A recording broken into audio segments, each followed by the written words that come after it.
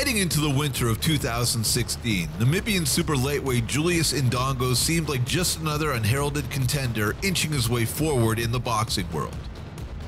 Forget the fact that nobody outside and scant few inside his African homeland had ever heard of him.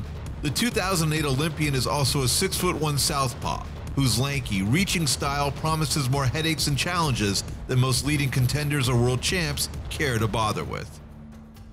Indeed, Indongo's path to fame seemed a long and winding one. Then, one snowy Moscow December evening, Russian IBF super lightweight champion Edward Troyanovsky was 40 seconds into what was supposed to be another one-sided showcase against an anonymous imported foe when this happened.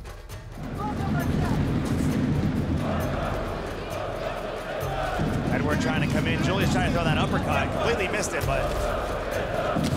Oh! He's out!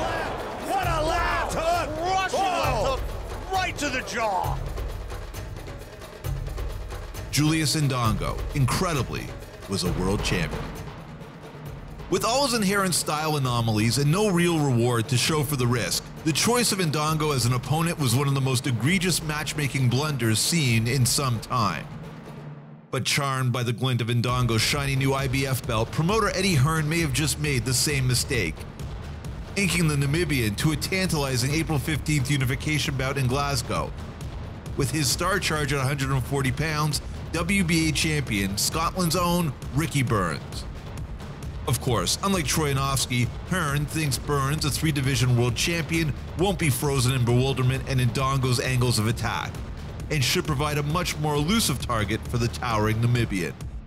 If that's indeed the case, the antidote to Indongo's unique fighting physiology would be made public, and the trapdoor back to boxing obscurity could swing open.